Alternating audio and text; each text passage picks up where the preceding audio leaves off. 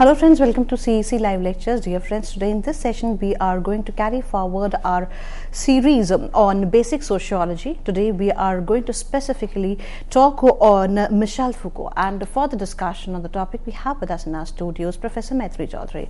Professor Maitri Chaudhary is a renowned professor and through her we always get in-depth knowledge. She is from Center for Study of Social System, JNU. Dear friends, let's welcome our guest Professor Maitri Chaudhary and let's try to understand more and more about Michel Foucault. Hello ma'am, welcome to the lecture. Thank you very much. Hello everybody. So today, as has already been mentioned, we'll be discussing the theory of Michel Foucault. And he was born in 1926 and passed relatively early in 1984.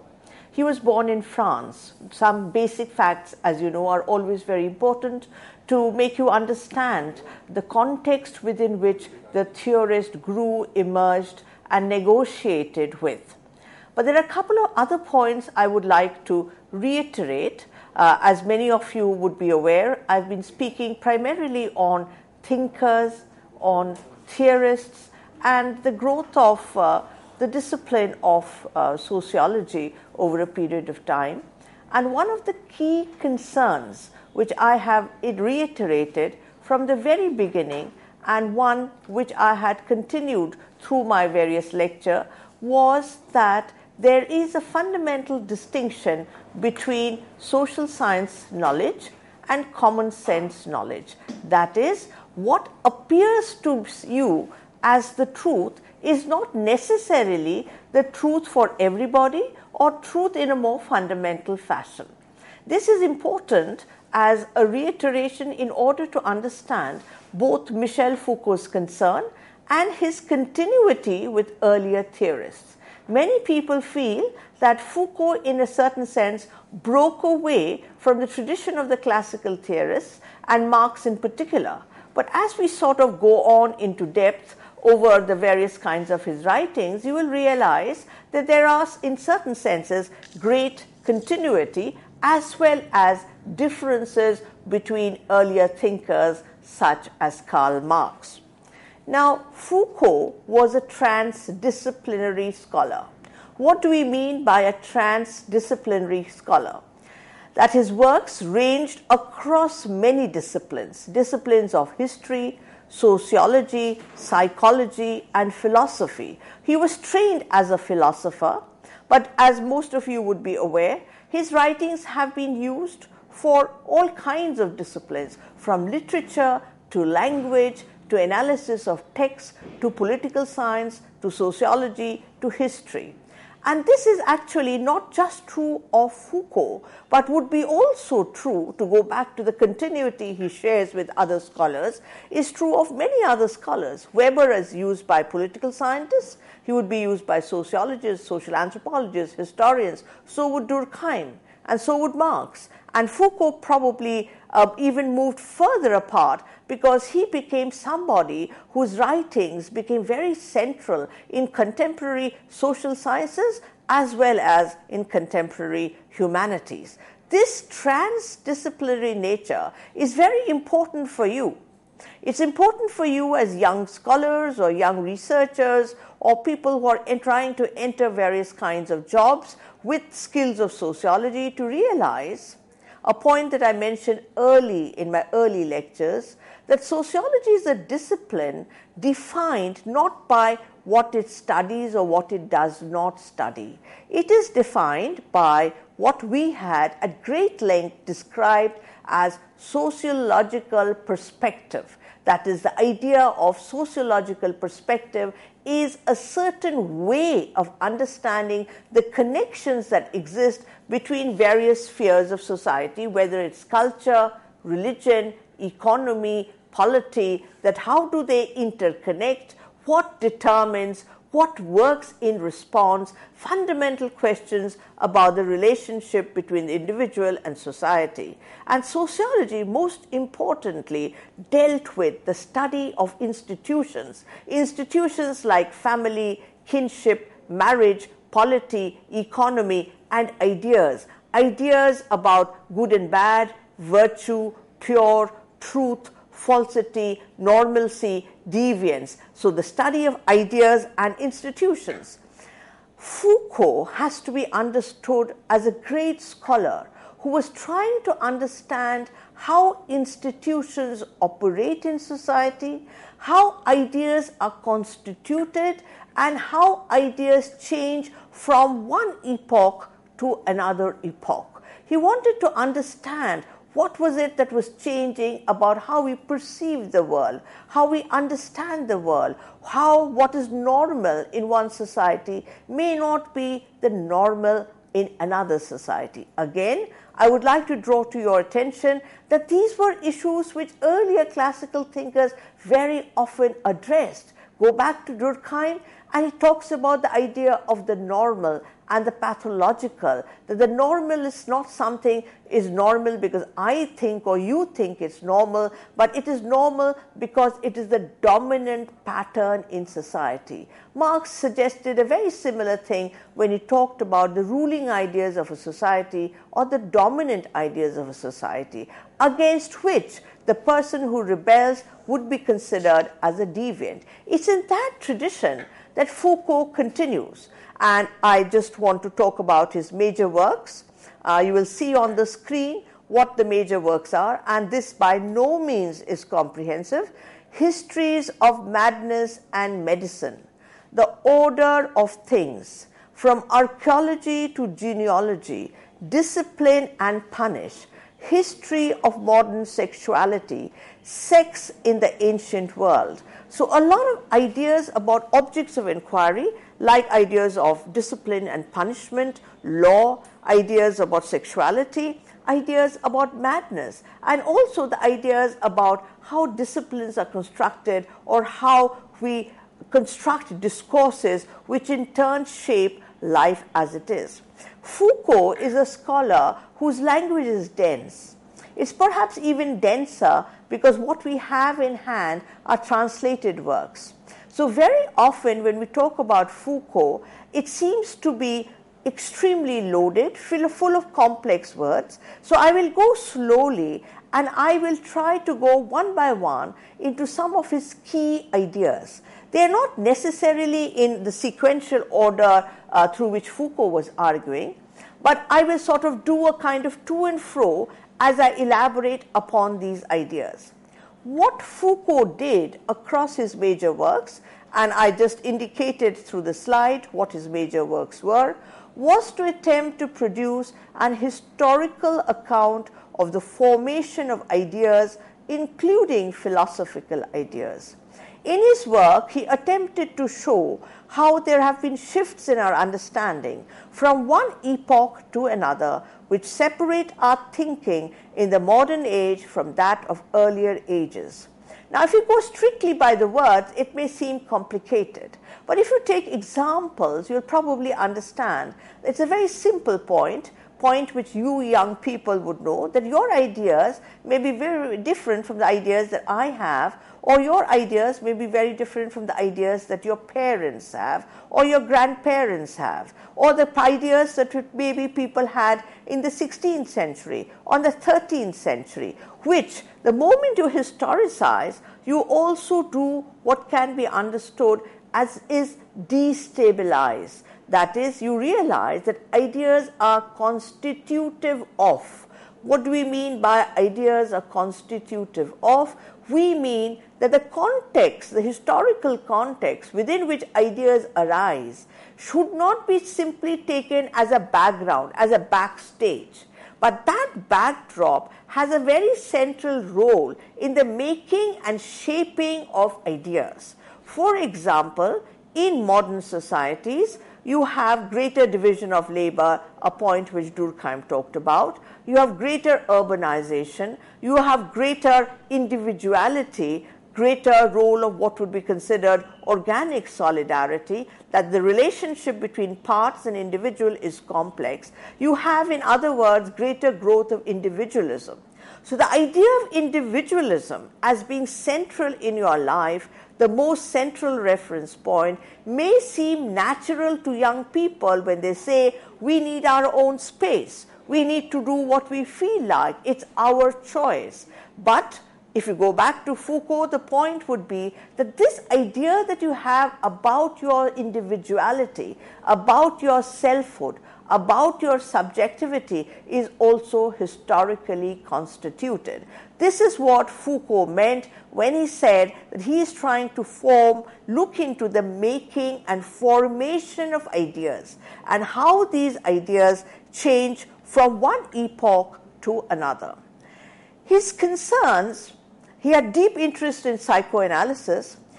He himself was often stressed, unhappy with the manner in which he felt people were disciplined in societies, were constrained in societies, and he wanted to look at the world in a certain sense, like most theorists do, from a different kind of angle. In his writings on crime, the body, madness, and sexuality, Foucault analyzed the emergence of modern institutions such as prisons, hospitals, and schools that have played an increasing role in controlling and monitoring the social population. What did he mean by it? To understand this, we have to go back a little bit and understand that the concern of classical thinkers, as you would have already known, was with the different nature of ideas and institutions in modernity. That the modern world had a different way of organizing society, had a different approach to crime, approach to the body, approach to madness, approach to sexuality.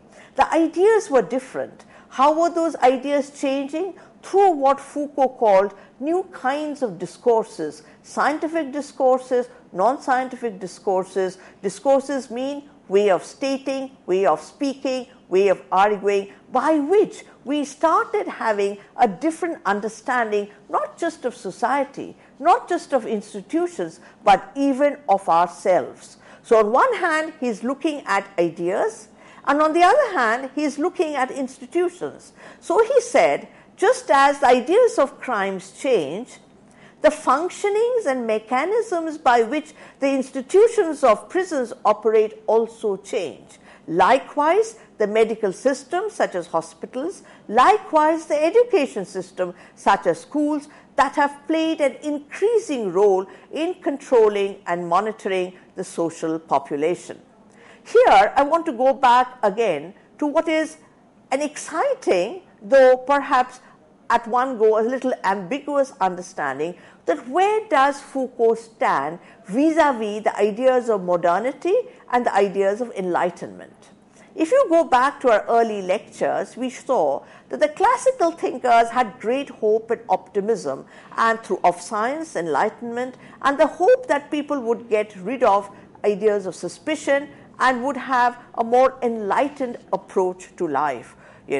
Now, on one hand, they had that optimism, but if you go back to my lectures on Durkheim, Marx, and Weber, you will recall that along with optimism, hope, they also had recognized that there is a certain darkness, there's a dark underbelly to modernity. We had ideas of alienation of Marx, anomie of Durkheim, the great iron cage of rationality of Weber, that there was a sense that while enlightenment brought forward great progress and development and enlightenment and, in a certain sense, emancipation, at the same time, perhaps it also created new structures of oppression, control, discipline, and surveillance.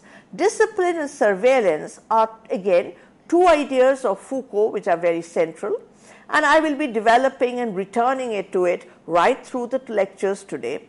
Foucault advanced important ideas about the relationship between power, ideology, and discourse in relation to modern organizational systems. What do we mean by this?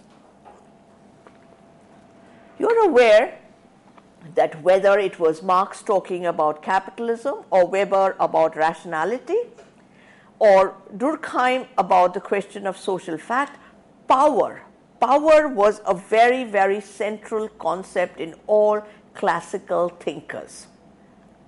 Now, how did these classical thinkers understand power, and how did Foucault understand power? it's extremely important to understand this point, because some scholars argue that Foucault's idea of power marked a break with earlier ideas of power, which assumed that power was located in either groups of people or in particular institutions, whereas what Foucault was arguing, that power was pervasive, it was omnipresent, that I, as I speak to you, am also under surveillance in some sort. I have to finish my lecture in a specified point of time.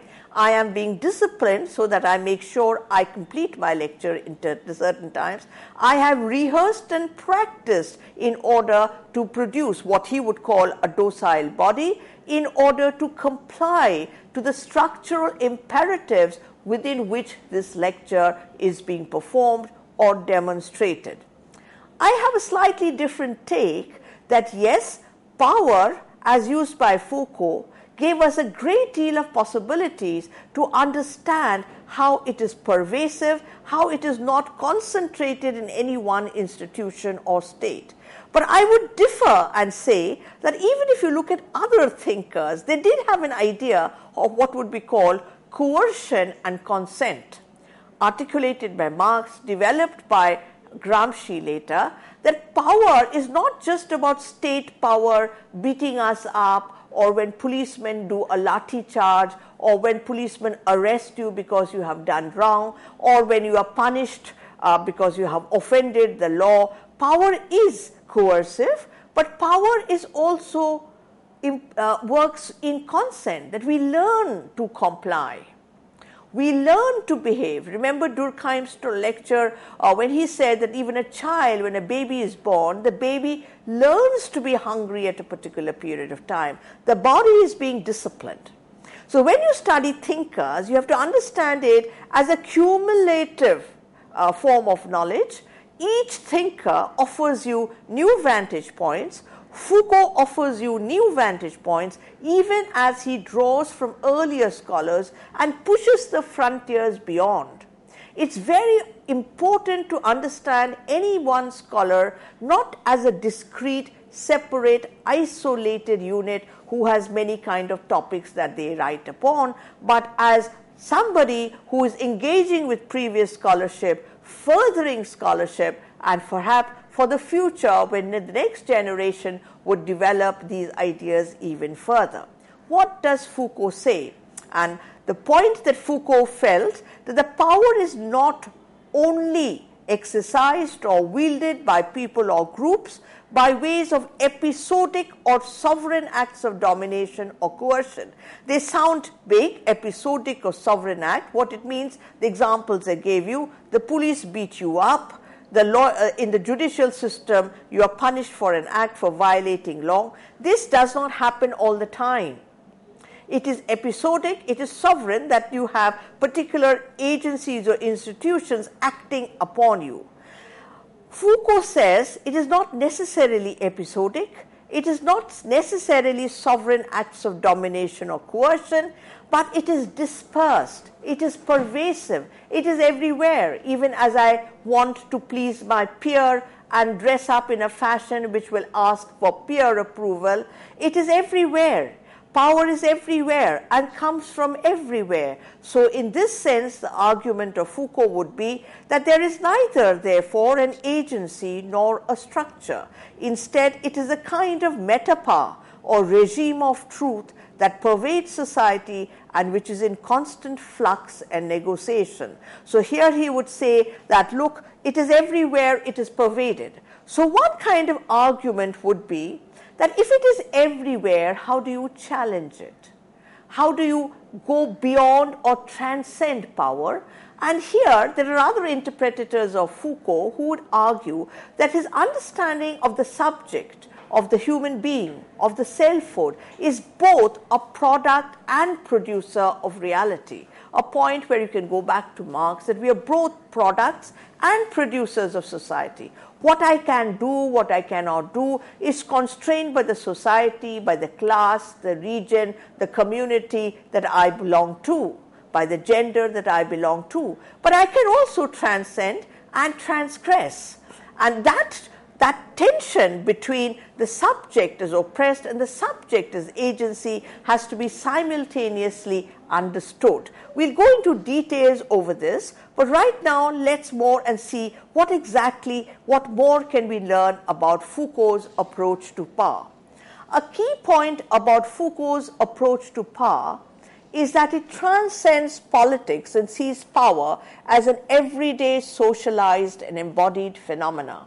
This is why state-centric power struggles, including revolutions, do not always lead to change in the social order.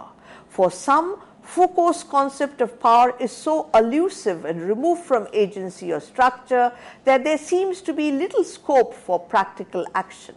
But he has been hugely influential in pointing to the ways that norms can be so embedded as to be beyond our perception, causing us to discipline ourselves without any willful coercion from others. I'll spend a little bit on each of these words, read them over and over again to understand what he means by this. When he says that power is not just the state politics or state-centric power struggle, that we know that one state, one government goes, another government comes, what he's trying to say, including revolution, that you can have a socialist revolution and you can have a socialist power, but does that transform the whole society?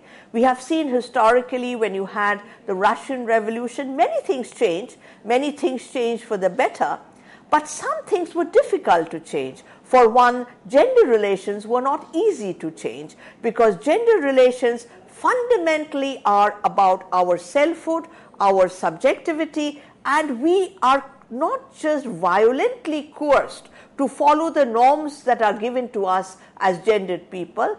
We are socialized gently. We are socialized in a fashion that we do not see that power. When people say, isn't she ladylike? Or when they tell a man, isn't he macho? He's so strong. They are gentle approvals. In Foucault's understanding, these approvals would also be a manner by which we learn to be disciplined in a fashion that we start behaving in the manner in which the dominant discourse of the dominant power system of society moves or maneuvers or veers us to. He has been hugely influential that norms can be embedded in a fashion which is without us even being aware. And that is very true. And that is why I began my talk today with a reference to common sense. That is, the whole sociology of common sense has taught us that we learn to be who we are in a fashion which is, we do not know that we are learning. Even the first language which we learn the mother tongue in our family, the language which is spoken in the family. Are we aware that we are learning? We are not. We are subconsciously learning. What about the gestures? The gestures may be that we learn how to say no or how to say yes, maybe the way a Westerner would shrug their shoulders, maybe the way we nod to say yes or not to say no, are all gestures that we learn in our everyday interaction. It is embodied in our persona, the way we sit, the way we learn how to be aggressive or not be aggressive, the way we learn to show anger or not show anger. These are done in what in social anthropology would be called the minutiae, that is, small everyday practices. So it's not just coercion, it's also consent. So the idea of power, therefore, in Foucault is extremely important, very central to his overall theory, very central to his understanding to other terms which we will discuss in the latter part of the lecture, ideas of discipline, ideas of order, ideas of law, ideas of what he calls the panopticon, the ideas of the selfhood and the techniques of selfhood. I will stop over here, but shortly after the break we will talk about power and knowledge, which is again very central to what Foucault talks about. Thank you, ma'am. Thank you so very much for giving us a productive session where we discussed on the theories of Michel Foucault. Friends, we will be back after a short break and we'll be discussing more. Till then, keep watching us. Thank you.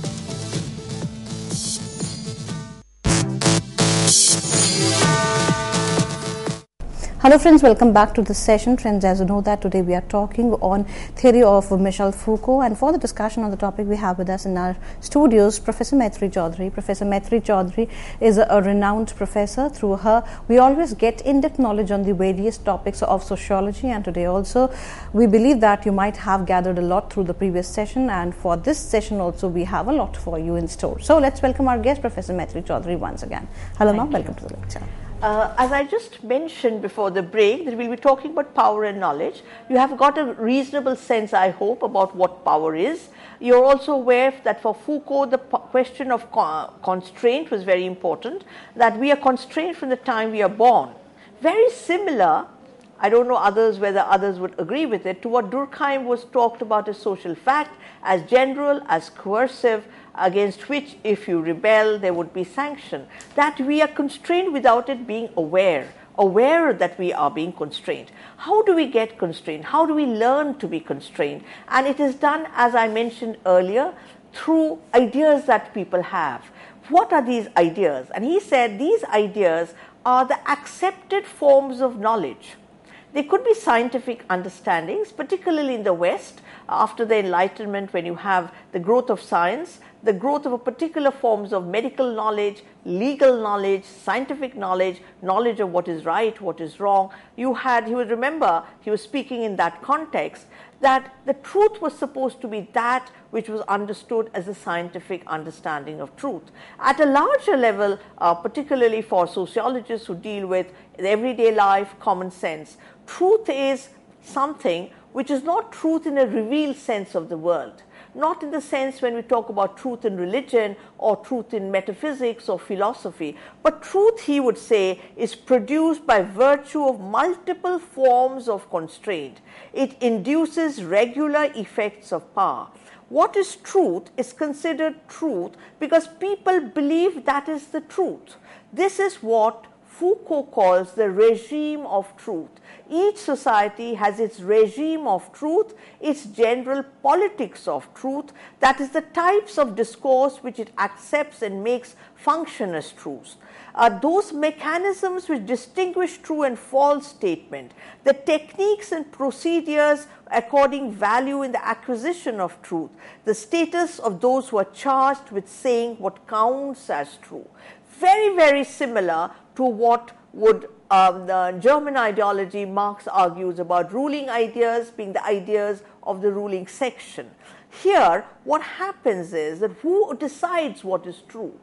The people in power decides what is true. They not only decide what is true, they decide what is normal, what is abnormal, what is pathological, what is deviant.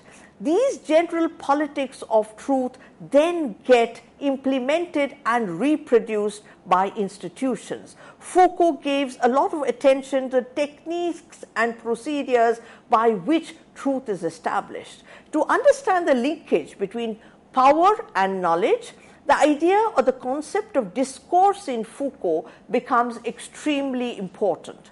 Discourse refers to ways of constituting knowledge together with the social practices, forms of subjectivity and power relations which constitute it. Simply put, discourses are more than ways of thinking and producing meaning. They tell us what seems to be natural at a given point of time. I'll give you a couple of examples. I've given the example here that in the 19th century with the women's movement, their demand was for equal wages, the right to vote. But they did not demand equal distribution of childcare, because at that point of time in 19th century, the right to vote was important. That was the normal. That defined the boundaries of the women's movement. Childcare became a central demand later. So what we think we can argue or say in a society is decided by the dominant discourses or ways of saying, ways of arguing, explicit in the media, academia, political discourses, which limit the way we can think. They give us certain kind of boundaries. We are not able to think beyond that. It is like at one point of time in a traditional Indian society, if a woman said that she's going to travel alone, because she wants to see the world, people would think she's lost her mind. Because that desire could not be articulated within a dominant discourse which said, look, women have to get married very fast, she will be insecure outside a marriage. So the discourses, that is the way of thinking, the ideas, the way of expressing, decide and constrain. They therefore lead to what would be called the disciplining of the self. Discourses are also linked to another concept in Foucault, governmentality. Governmentality. Discourses and other practices in power regulation, such as practices of government and the government of the self, shape the subjectivity of the people. In Foucauldian terms, they shape the individual's relations to her, himself, and thus affect the mobilizational potential of social movements. They sound big words. What do they mean? And you may ask, how does the government shape me? How does the government manage to impose or impinge upon who I am or who you are? The process is complex. A very simple example, the textbooks that we study in all our schools, the syllabus through which we learn our history, our geography, our culture, our past, the world outside the globe, are all decided and disciplined in a certain sense by the structures of power. They in turn teach us about what is right and wrong, what it is to be successful, what it is not to be successful. You will remember in my discussions on the critical theorists, when we're talking about Marcuse or Adorno, I had said that in the consumer society, advertisements could be a form of discourse. Advertisements could tell you, the fashion industry, through the discourse of advertisements, through the ideas that they propagate, would tell us that we should be conscious about how we look. Our obsession with our body, our appearances become very much part of a society where publicity or presentation of the self becomes extremely important. People now, advertisements tell us what kind of kitchens we should have, how we should entertain our people, what kind of weddings we should organize for our children, what kind of wedding cards which we should design. These are the everyday discourses which are manufactured and reproduced in society. On one hand, the power comes from the state, but like Foucault says, there are other alternate sites of power, and we learn to shape ourselves in that fashion. So he goes on to argue that in many governments, particularly in neoliberal governments, the likelihood of social critique and protest is seriously hampered by what some call the subjectification process. I would like to very briefly explain what we mean by a neoliberal government. It's important for all of us to know what neoliberalism is, because it's the dominant form across the globe today, is a form of government where you have an understanding that the market is the most fair and equitable instrument to give distributive justice to everybody, that it creates fair play, that it will reward the most efficient, it will reward the very best. The market logic is then applied in all spheres of life. Education, that education should be profit. It applies for medicine, that medical hospitals should be for profit. It applies to individuals, that we have to be successful, we have to sell ourselves, literally in the sense that it's not good enough that I lecture you, I should be able to promote myself, I must create a brand. So the discourse of neoliberalism is a very different discourse from a type of what would people call social welfare government, where the discourse would be rights of individual, that the state has a commitment to look after the poor and the disadvantaged. The state is committed to that, whereas in a neoliberal, the market discourse takes over. And in this, what becomes the subjectivity, that the selfhood, you and me, start believing in these principles as our defining principles. So when people say, I am so successful, they are going to say that I am so successful because I am so smart or I am so good. They are not going to say I am so successful because I have been very lucky to have been born in a privileged family where I have been given the best education, cultural capital, what Bourdieu calls a cultural capital, linguistic skills, ability to perform, that there is a social capital behind my individual performance. But in a neoliberal governmentality, the subject, that is each of us, the self, starts believing that the self is the propelling instrument of everything. What we achieve is because we deserved it, or we defined it, or we strived for it.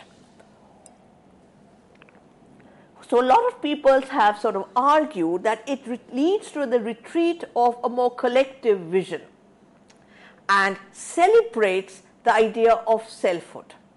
I am no expert on the selfie, but perhaps the technique of taking a selfie capitalizes or demonstrates exactly the obsession of, capturing yourself. You see yourself as an isolated individual acquiring, succeeding. The trauma of such a disciplined self or subjectivity is obvious because there's a great deal of tension. If you believe that you alone are responsible for everything that has happened to you, then the chances of you being deeply, tense, anxious, nervous also get compounded. So the techniques of the self is another concept which Foucault introduces. Foucault's approach to subjectivity is linked to the study of techniques of the self. And this idea of the technique is something which he uses very often in his text, Discipline and Punish. This concept is applied to the self, that is what we do to ourselves rather than to others. What we mean by the techniques of the self. At a very elementary level, at a more obvious level, which you young people would be very familiar, we see a culture when people literally decide to sculpt their body. They decide to have a longer nose than they have. They want to have very tiny waists. They want to have an hourglass figure. They want to have a zero size figure.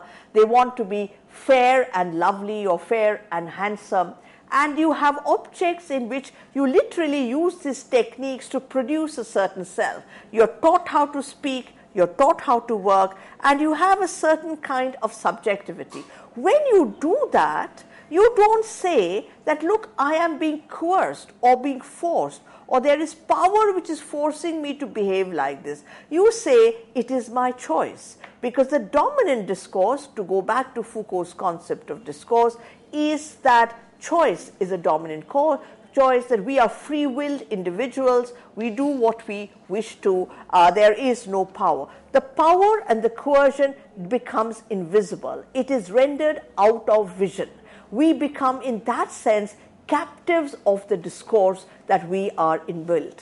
But here is the tricky part. Are we complete victims and captives, or do we have the ability to question and go beyond that? A serious reading of Foucault would suggest there is possibility of critique. In fact, the fact that Foucault unearths what goes into the makings of crime or the makings of the criminal order or punishment or law or the medical system suggests that the critique itself is a way of unraveling the construction of discourses. I want to bring in another concept of Foucault here, the panopticon. And if you look at the visual, here is a visual of the panopticon. Look at the visual of the panopticon and you will understand, if you go to any hospital, any school, and any place, public place, a mall, you will find that very often you have what would be called the panopticon. That is, you look at the visual of the panopticon. And by this panopticon, the idea is that there is constant observation. You have constant observation. You can be at nowadays, of course, we have various kinds of technology which would be constantly monitoring what we are doing. But at other points also, when you didn't have that technology, you could have a guard who stands in a corner. You can't see, but he can see who is doing what, even before we had a CC television or anything like that. So the panopticon is that you do not know who is observing you, but yet this structure of discipline makes you realize, makes you a little conscious that perhaps you are being observed. constant observation acted as a control mechanism, a consciousness of constant surveillance. So the idea of coercion, constant surveillance, constant observation is very central to the idea of the panopticon. So the argument would be that look at all these modern institutions, look at a hospital, look at a school, look at an asylum, look at a factory, look at a prison. Everywhere it is built in a fashion that you constantly can monitor and constantly can make out who is doing what. Here, if you remember when we began, we said that Foucault discusses ideas and discourses and how these ideas and discourses change over a period of time. And he argues through the example of punishment when you have a crime and you are punished. He says at an earlier period in a pre-modern world which was not so scientific, what did you do with a person who had to be punished? Somebody does something very wrong. So you may have people pelting stones at that person as punishment. You may have people, shaving somebody's head like we see in our old folk tales and putting them on a donkey and making them work. That is the public humiliation of the victim or the criminal, not the victim, of the criminal is an important part of the techniques of punishment in a traditional society. In a modern society, his argument would be that it becomes invisible. You don't really know how this process is. When you are killed, in our country, unfortunately, we still do have capital punishment. We know that somebody at such and such a point of time will have, but he is then examined by the doctor. You have certain kind of techniques, procedural, which says, and then he is declared fit to be hanged. That is not done in public eye. It is done behind. And he says the discourse of punishment, order, law, criminality changes. Likewise, in earlier times when people fell ill, you stayed at home and everybody around you were there and they saw you suffering or slowly, maybe breathing your last. But today what happens is there's anonymity. You fall ill, you're rushed into an ICU, you're rushed into a medical system. You really don't know what that technique of medical system is. You become a certain object with these new techniques, machinery, mechanisms. So everybody, even common sense, will say, now you're in ICU, now you're going through an MRI, now you're being scanned, now you're in ventilator. Here, everything is being done outside the everyday vision. So whether it's hospitals, whether it is schools, it is outside. As a critique of these modern institutions, you had therefore experimentation of having schools which were free. Think back of Shantiniketan, where Tagore started his system of open school, was that he was uncomfortable with the idea of schools as disciplining mechanisms. And he wanted a certain kind of learning which was in tandem with nature, in tandem with everyday lives, with tandem with everyday people. It shouldn't be that children should be then blocked into a school. They do not interact with ordinary people, everyday people. What you learn there becomes invisible to the larger world. So this has been a debate everywhere that should hospitals, schools, asylums and factories operate in a more sophisticated discipline fashion where you feel you are not being disciplined, unlike putting prisoners in dungeons that were used in centuries ago in monarchical states around the world. It's a complex term, but very often theories are not just theories which you take a lump sum as a whole, but theories are illuminating devices. It starts making you think that is this a way, can Foucault be used productively to understand schools, to understand asylums, to understand hospitals, to understand factories, to understand madness. Because in earlier times, even asylums, you put away the mad person. Whereas in traditional societies, the person who probably would be considered as somebody who's not quite there would be part of everyday life. You did not shun them off behind walls, where the ordinary people could then live their ordinary happy lives and not see what was happening to those who were, condemned to be declared mad. So he was very, very attentive to the study of madness. Likewise, his interest into the study of sexuality, that what we consider as sexually normal or sexually abnormal is constructed through discourses, ways of writing, making of statements, scientific discourses, other forms of discourses which render certain kind of sexual practices as normal and others as abnormal or as deviant, very often punishable by law. And you're very familiar as young people, the debate on homosexuality. So the idea that these are socially constructed, not something which is naturally given, which takes us back to the core issue of classical thinkers in social sciences, that you do not accept anything as taken for granted. You have to question them. I want to then, we've talked about power, we've talked about governmentality, we've talked about the panopticon, we've talked about the discipline. I want to do a little more about what he meant by discipline. Foucault suggests this individuality can be implemented in systems. I'll perhaps, before I read it out about what he meant by discipline, and this is a quote of his, perhaps you have to understand that he was comparing between the modern and the pre-modern societies. You have to go back to the point I made that whereas most scholars felt that the Enlightenment was something which would be revealing, which would make people feel free, which will render people free from the clutches of power and control, he had a little more different take on the discipline which is used in what he calls officially egalitarian societies.